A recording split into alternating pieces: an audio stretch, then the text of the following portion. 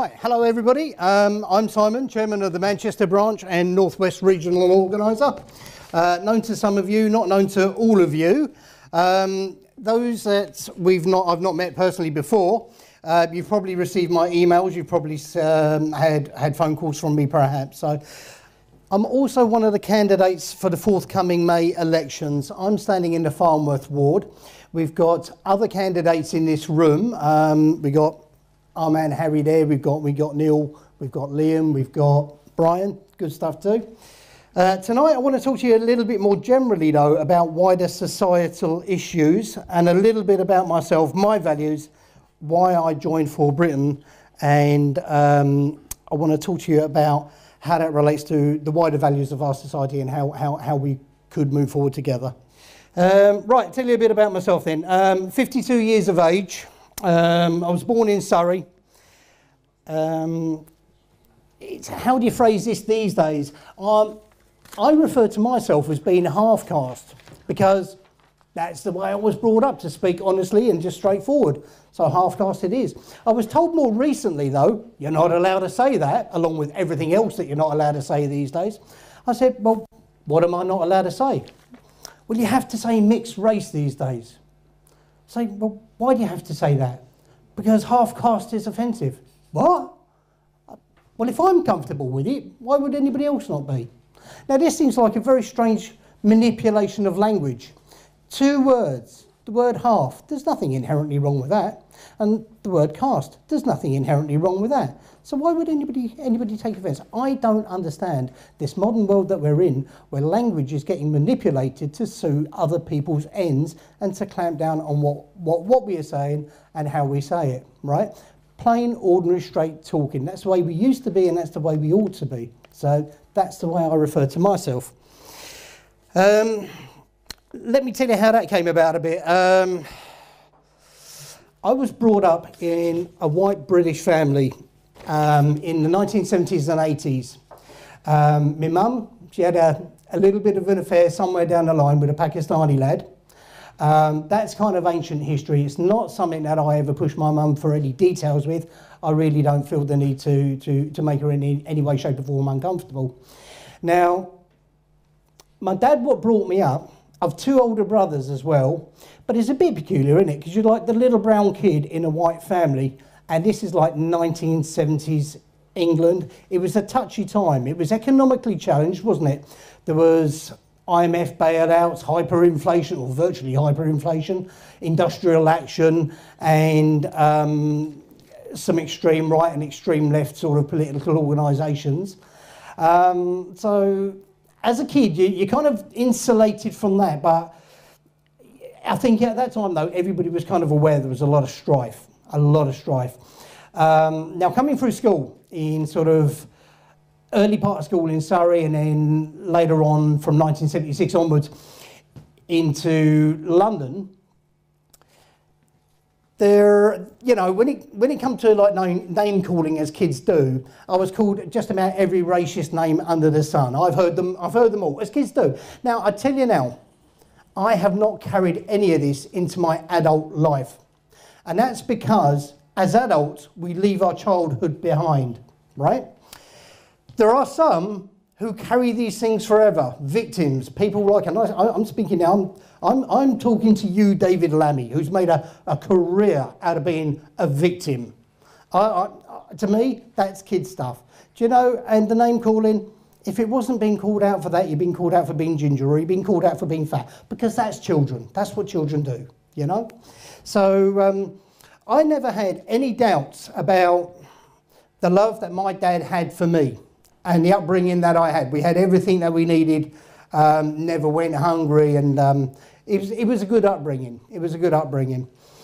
The reason that came about is because my dad had certain values and certain principles. Now, to describe my dad, he was a man of his generation. He was born in 1925.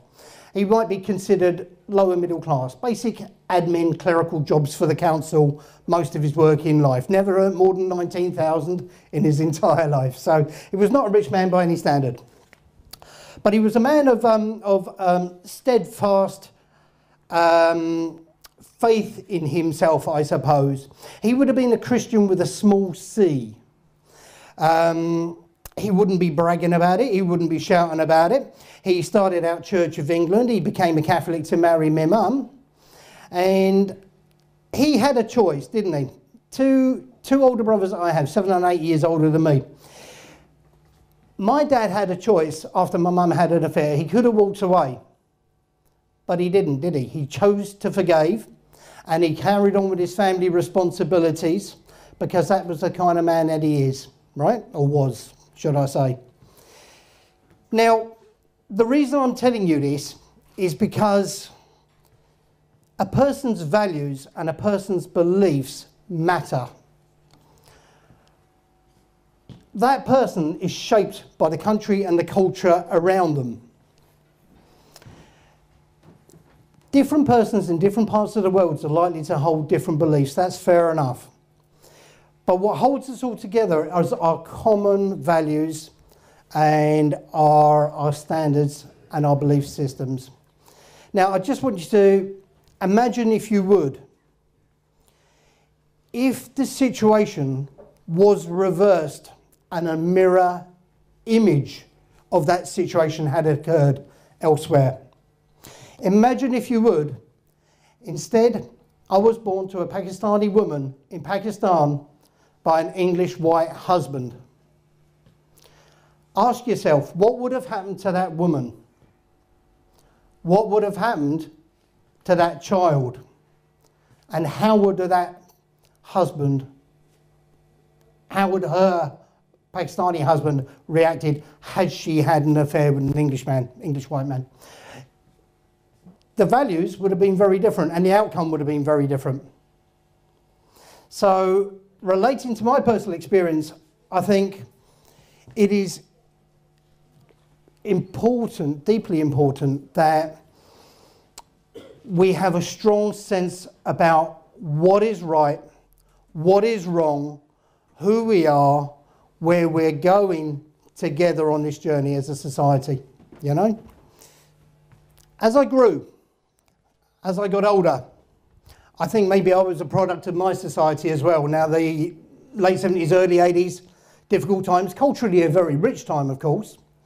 But I was a wild young fella, getting up to all the stuff that wild young fellas get up to. Too many dodgy substances, too many fighting with the police, too much of this, too much of that, too much excesses on all fronts. But eventually, I developed myself a little bit of an interest in motorcycles. That was my thing in my sort of early 20s, if you like. I could never really afford to maintain them, so I had to learn how to maintain them myself.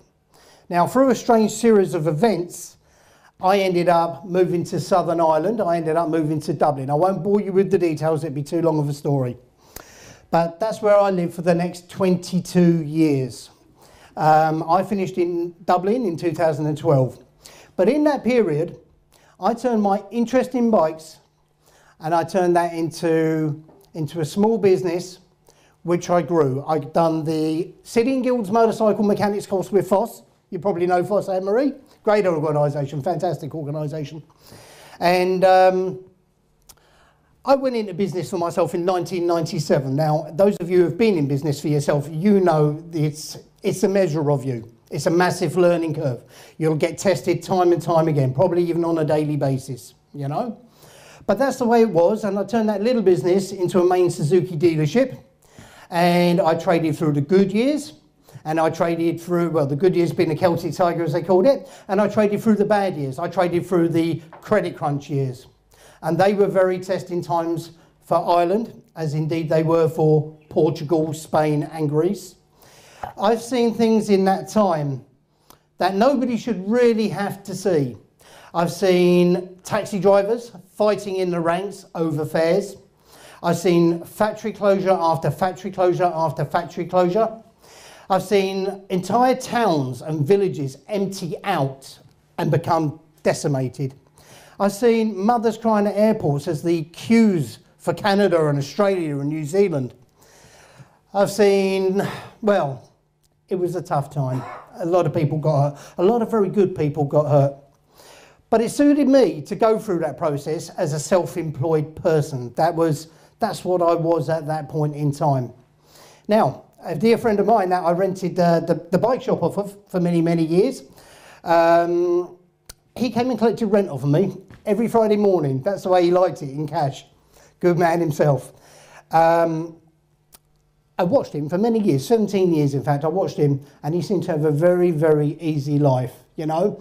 He'd collect his little bit of rent off me and then he'd go off somewhere else and collect a little bit more rent and he'd sit around drinking cups of tea and putting cash in his pocket all day. I thought, I'll have some of that. That looks good. That looks great, you know. How can I get in on this? So through another strange series of events, I learned to do property investment. And I won't bore you with the details of that either, but to this day now, I have a small property portfolio that just sustains me in a very, very modest way. And that's comfortable, that's all I need. I don't need much more, right? The reason I tell you these things, my life story if you like, is because there is a common theme that runs all the way through. From being a wild young fella, doing lunatic speeds on fast bikes, being self-employed and answerable to no one, and having exited work as such through investment. And that common theme is my insatiable craving for freedom. That is what motivates me more than anything. So, talking to a room full of patriots, you may well be surprised to hear that I'm not particularly patriotic. That's not my buzz. It's just not, that's not what turns me on. What does turn me on is freedom. I want to be free, and it's what pushes and motivates me. But then I'm looking at the world around us, and I'm looking especially at the way Western Europe's going and Britain and the UK are going. And over the course of my adult life, I think it's fair to say I've watched just about every civil liberty we've ever had being slowly legislated away up until about 5 years ago. Now we're watching it being rapidly legislated away.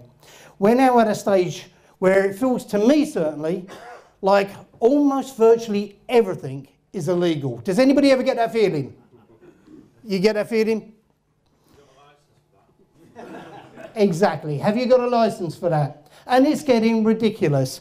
A license for a fishing rod. Not a license to go fishing. Not a license to take a fish out of a canal. You can buy a fishing rod, stick it in the cupboard under your stairs for 20 years, never use it. You've got to have a license. Along with the license for every other bloody thing. The permission for everything. The yes sir, the no sir, the begging for... And do you know what? We accept it. We take it time and time again. Why do we take it time and time again? Because we've got used to it. And because we know that when we do speak up, we're ignored. Anne-Marie, I think. Anne-Marie gets the freedom thing. I really believe you do. I was watching a video of yours a few months ago, short video. You were talking to somebody. For the life of me, I don't remember quite who. Could have been Harvey Yemeni. But Anne-Marie said, I'm going to paraphrase, not an exact quote, but Anne-Marie said, the purpose of government is to protect the people, protect the borders, provide a legal framework, and then get out of people's way. Isn't that what Anne-Marie said? So I heard that, and do you know what? She was on my YouTube screen, but if you'd been in the room, I would have kissed you. You know? It's like somebody that finally gets it, a politician that finally isn't overinflated with their own sense of ego and trying to justify their jobs by enforcing more legislation on us. But somebody that realises that government has become a hindrance rather than a help. I want to talk to you as well about Northern Ireland. Having spent 22 years in Southern Ireland, having retained my British passport all that time, having a party leader that's from Dublin. Northern Ireland is, I really think it is such an important piece of our collective cultural identity. Everybody has a view on Northern Ireland. It's obviously been a very, very troubled place, but it's made up of people that are either passionately Irish or passionately British. And it has yet its own separate but unique identity and culture. It's really quite beautiful. If you've never been to Northern Ireland, go and have a look at the North Antrim coast. If you've never been to Derry, it's a very historic city. If you've never been to Belfast, the nightlife's pretty good. Go and have a look. It's a sensitive subject, though. It's a very, very sensitive subject for Southern Ireland. It's a very sensitive subject for Northern Ireland. And it's a very sensitive subject for the rest of the UK. It's a very sensitive point that the EU are trying to exploit right now, stirring up unnecessary division and pain and sad, poor memories from the past. I want you to just think about this. Just think about this for a moment. Imagine, if you would, how much healing there could be if we had in number 10 Downing Street the UK's first lady Irish Prime Minister. Think about the unity of that. Just think about the power of that for one moment. Nobody could argue with that. It would suit everybody. Northern Ireland, Southern Ireland, Britain, I feel. That's something that the EU could not drive a wedge between. It's just a thought. It's a little way away, but it's a thought. Huh? The left would still find a fault with it somewhere. Yeah, they're very deeply unhappy people, aren't they? They are very deeply unhappy people. You know, it's not politics they need, it's psychiatry they need. Okay. The subject of culture, of course. It's impossible to talk about it without talking about the rise of Islam in the West. And we feel it because it's on our doorstep, and we feel it because it's in the northwest especially. It is the elephant in the room. It's a difficult subject. It's always a difficult subject. It's like a little bit of a minefield, I suppose, you know. We could, as a society, bury our heads in the sand. We could do that. It wouldn't be a very smart thing to do. We know the Islamic population of Britain doubles every 13 years. That's according to census. That's according to the Central Statistics Office. A quick guide to that you'll find in Wikipedia, of course. And we are witnessing, as the population grows, an exorcism or exercising of greater political influence and more direction of central government. We know we have Muslim Council of Britain directing the British Army. We know we have them directing government policy in places such as the Home Office. This is not contentious at all. This is just the way it is right now. A lot of you guys in this room now, I suppose, are going to be fairly clued in on the subject of Islam. There will be one or two maybe that aren't. This will be going out on YouTube, so I'm going to say this anyway, whether you guys know it or not. There is this phrase that gets bandied about, and it's in the common vernacular now, and it's in people's psyche, because if you repeat something often enough, that's the way you'll plant the ideas in the wider public mind. And the phrase is, it's an Abrahamic religion. Have you ever heard that? Who's heard that? Yeah. You've heard that. It's an Abrahamic religion. Well, I wonder what that means. What does that mean? Well, you know, it could have been derived from the prophet of Abraham way back when. Officially, yeah, that's what it means.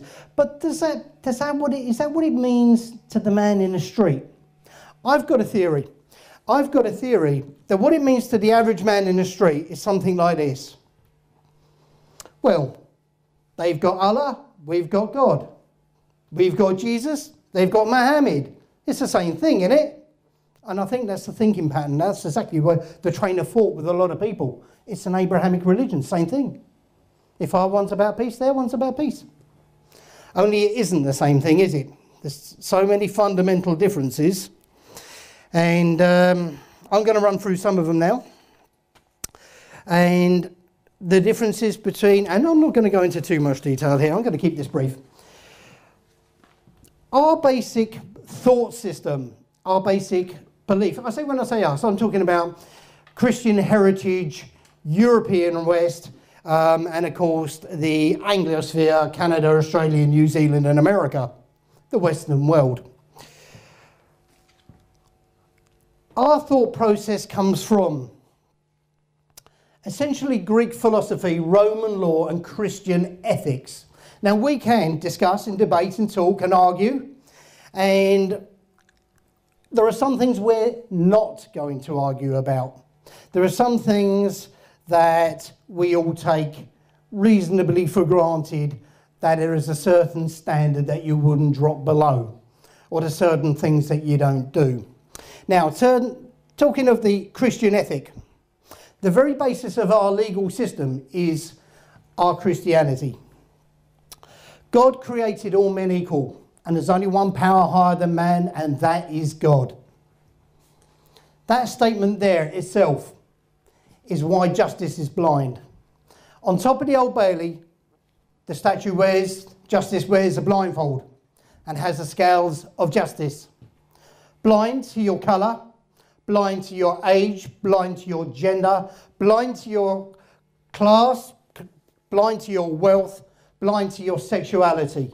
You will be judged on the empirical data, the evidence and its balance of probability.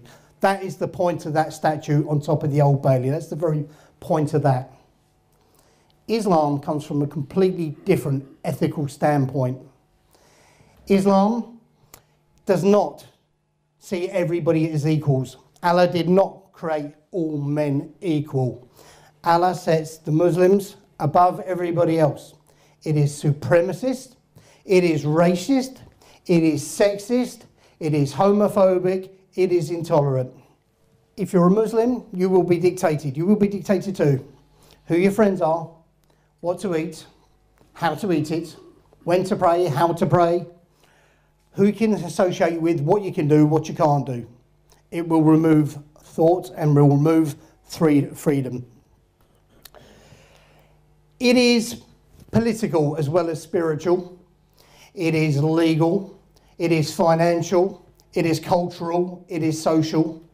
It is a total system for living. It is a totalitarian ideology. Now, individuals, of course, have a choice in how much of that they follow. But as it grows, it will return to a more conservative, orthodox position, I think. That's certainly the trend. That is certainly the trend.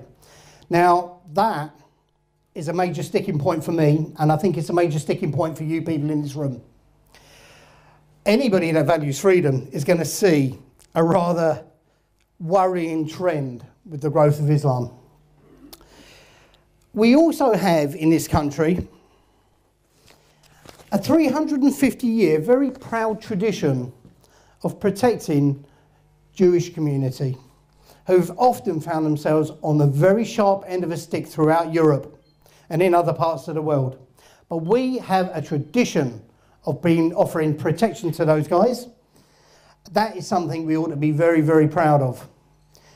Throughout Europe now, there is a rise in anti-Semitism. Throughout Europe now, there is a rise in homophobia. We're seeing a little bit of an increase in the UK too. This seems to be with the rise of Islam and the rise of pretty much unfettered, undocumented immigration out of the third world. Now, I'm not an expert. I'm not an expert. I'm not saying there's a cause. I'm saying there's possibly a cause. Go and have a look yourselves. Let me know, what do you think? As this immigration flood continues, and it will on the back of the Global Migration Pact that has recently been signed in Morocco, as the immigration increases, as the spread of Islam and the growth of it increases in this country, what do you think will happen? Will the violence increase or will it decrease? Will the persecution increase or decrease? What's your views? Who says increase? Yeah. Who says decrease? Nobody, okay. Pretty tantamount, we're on the same page.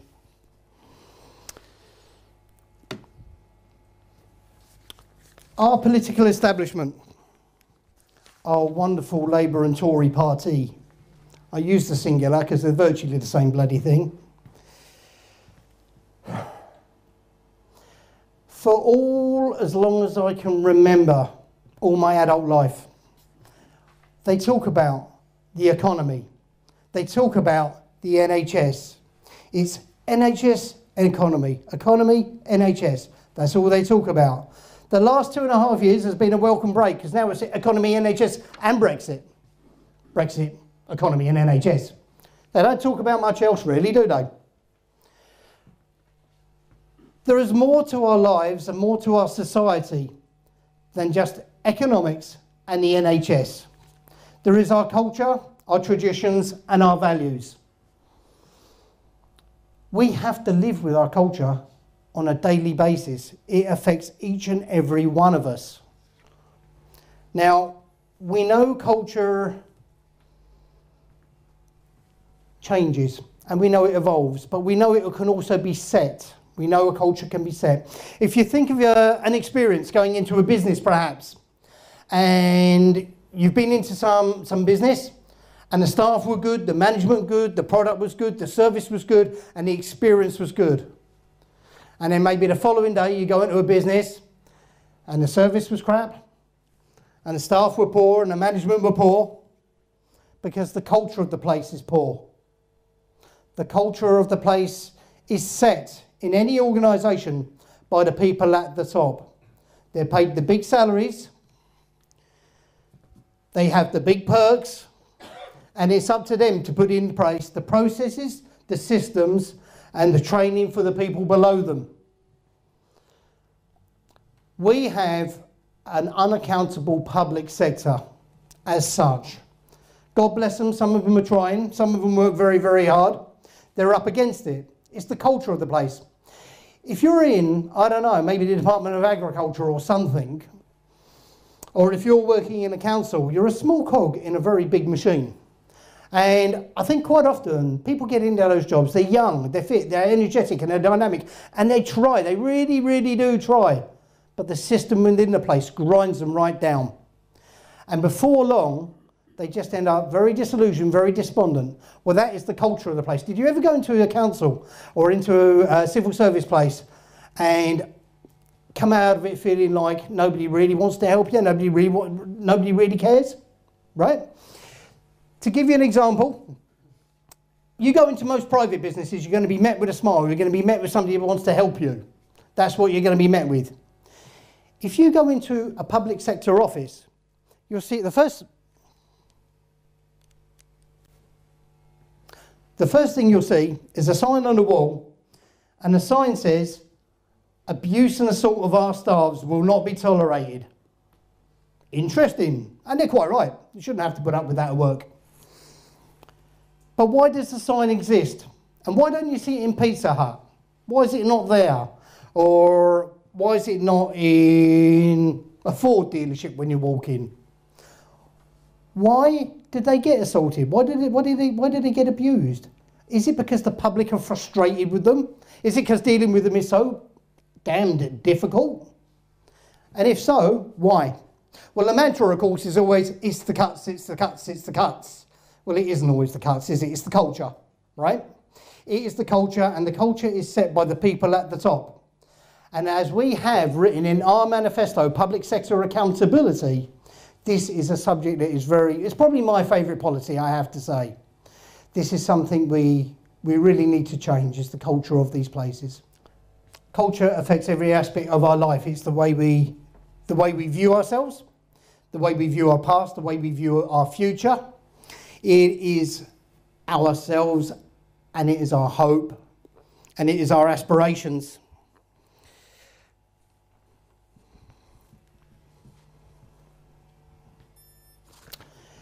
The political establishment has for decades, 5 decades at least, thrown everyone together. From all sorts of places, we've all been thrown together, whether we like it or not. There's been some difficult adjustments. I think actually Britain's done a pretty good job of becoming a multiracial society. I think we've done a great job of that. I think we can all pat ourselves on the back about that, actually. But we've done it. We've done it because those early generations of immigrants coming out of the West Indies or coming out of India or coming out of the British Commonwealth had a very fresh memory of what empire was. And with empire, the Commonwealth. And so we were inviting people to this country that were on the same page as us, that had democracy, that had education. Many of them from 3,000 miles away would have had a picture of the Queen on the classroom wall, you know? So they got here. We made our difficult transition, but we made our transition. But times have changed, and that was 50 years ago. And the kind of immigration we've had for the last 15 years has been a very, very different thing, I think. For a start, well, 50 years ago, we thought we had a flood of immigration, but that's nothing compared to the last 15 years, is it? Our institutions aren't keeping up. Our schools aren't keeping up with it. Our education system isn't keeping up with it. Anne-Marie recently made a video about the cost of translators for the NHS and the legal service. So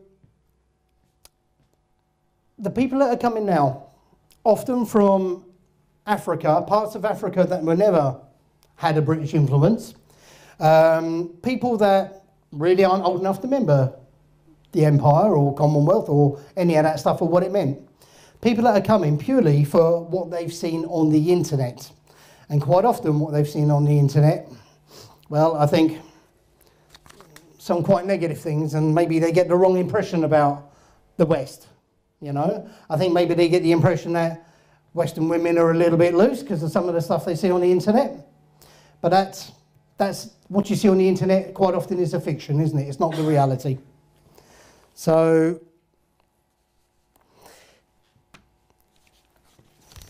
these new cultures coming in, at the rate they're coming in, aren't really giving a chance to assimilate properly, are they? Not getting a chance to integrate properly. And that's where we get a culture clash. That's where we get friction.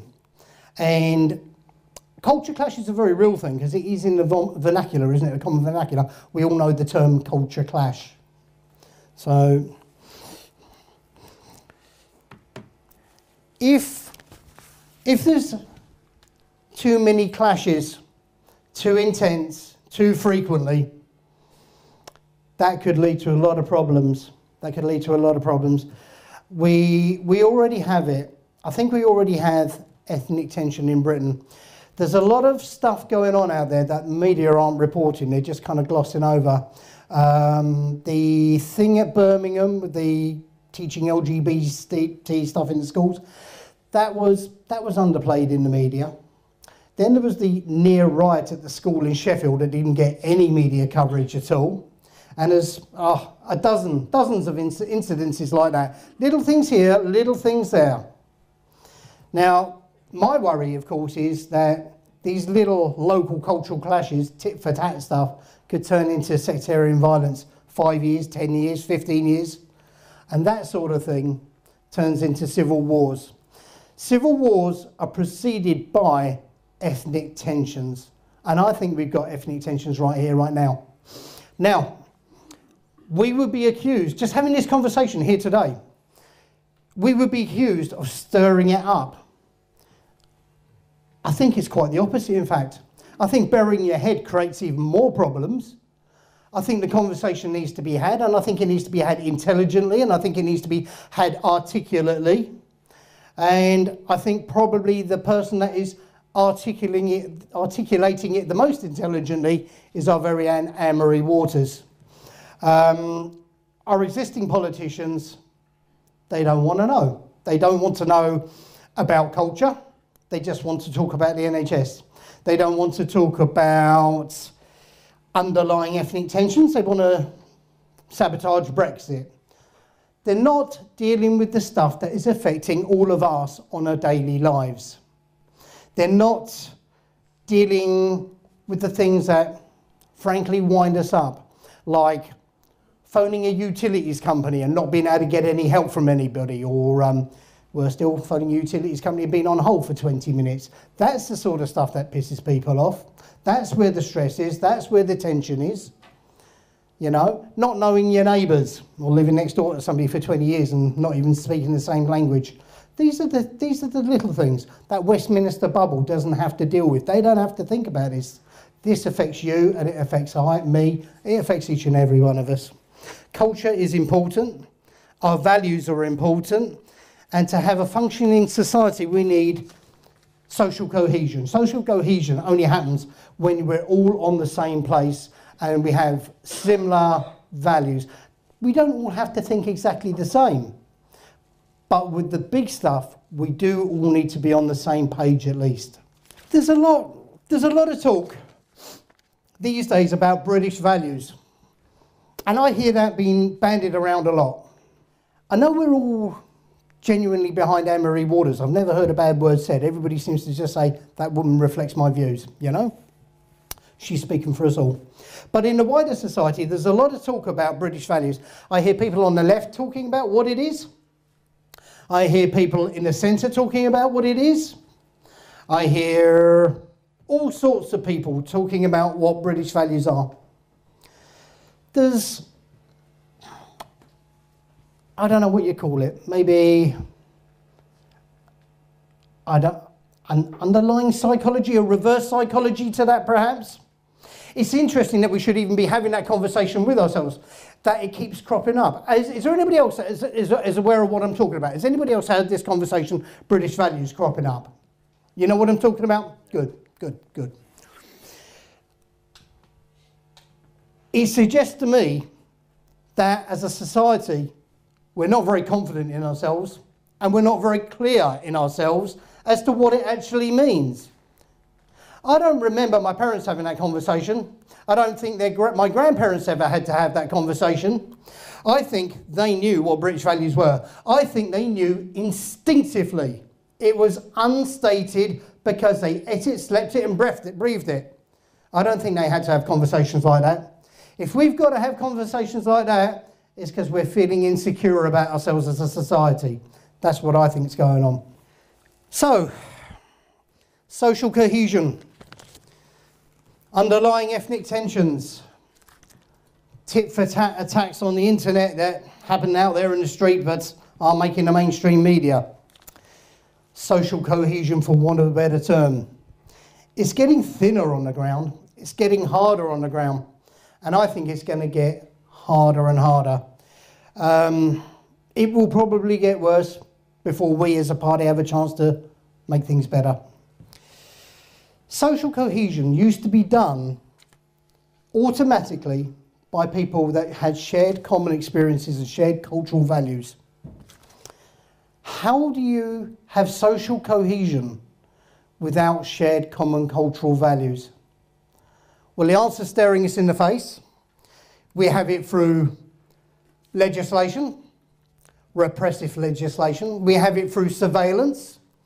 We have it through policing people's thoughts. We have it through policing people's speech. We have it through doxing. We have it through banning. We have it through fining. We have it through regulation. We force cohesion. It doesn't flow naturally anymore. It seems incredible that we've reached this bizarre point in our societal evolution where we have forced tolerance, where the law can legislate for everybody to be tolerant. That's a contradiction in terms, isn't it? Forced tolerance. How do you make that work? Isn't that just where everybody has seething underlying resentment boiling up every now and again? I don't know. We've got to start developing a better sense of ourselves as a country and as a culture. We've got to start believing in ourselves again. We've got to start pushing back that tide of societal insecurity and replacing it with a societal pride. I think for Britain are the only party that have any notion about how to do that, quite frankly. If we do nothing, well, political apathy, it could be the death of us, couldn't it? The amount of non-voters out there that have just simply given up. And who'd blame them? Labour and Tory, Tory and Labour. If that's the only choice, what's the bloody point? But we have an opportunity now. As a party, we have an opportunity to build and grow our membership, develop our branches, develop our regions, develop our voter base, put our councillors into place, and come the general election, put our MPs into place. I'm confident we can do that. We've got a tough road ahead of us, but we can do that. But it is going to take action, real action. What it's not going to take is a few lads sitting in a pub around a beer once a month complaining about the government. Guys, we need to turn talk into action. That's what we've got to do. Now, that action means that the people in this room are going to have to get out and start leafleting, doing street stalls, talking to people, not being shy. If you view politics, don't keep it to yourself. Tell your family and friends. I appreciate that can be difficult, and I appreciate that some people are receptive and other people, the barriers go up. If the barriers go up, back off. Drip feed it to them a little bit at a time. They'll come round. We need leaflets done, street stalls done. We need people to write to the newspapers. We need more and more people managing social media and getting the message out that way. We need to get ourselves together. We need more and more candidates. We've actually done really well, I think, this year, haven't we, Anne-Marie? We've got a lot of candidates. There's something like 450% increase on last year. Has any other party done that? No. No, but I doubt it. I doubt it. Roughly 450% increase.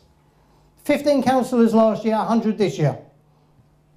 Maybe slightly under 100 this year, but roughly 450%. That's pretty bloody good, lads and lasses. That's good, that's good. But we need to do more, we need to do a lot more. It's not enough to have councillors running in elections, we need to actually win elections. It's going to take work, it's going to take getting off your arse and getting out on the streets. That's what it's going to take. You guys have come to listen, I suppose, to Anne-Marie, not to be lectured by me. You're getting the lecture. Because I'm looking at a room full of activists now, not people that have just come to sit and listen, but people who are going to put in the work. If you don't put in the work, if you don't take action now, I think it's going to come a point, there could come a point, when you're lying on your deathbed, looking your granddaughter in her eye through the slit in her burqa, and you'll have to explain to her why you left it up to other people. Can I count on you people for some action? Can I count on you for some activism, for some leafleting? Good man, good man. Any others? Come on. Come on, you have about a third of the room. Come on, come on, come on. Right, okay. We've got some people, So, at the end of tonight, look for the lads with the notepads and pens. Make sure you give their names and addresses to them, yeah? And we'll get in touch. We'll get in touch with you. And we'll get you organised around our candidates. We've got Neil there, we've got Chris there, we've got myself, we've got Liam. So we divide you guys that have volunteered into teams for the 4 candidates, and we'll go out intensively marketing ourselves to the public, yeah? Okay, thank you.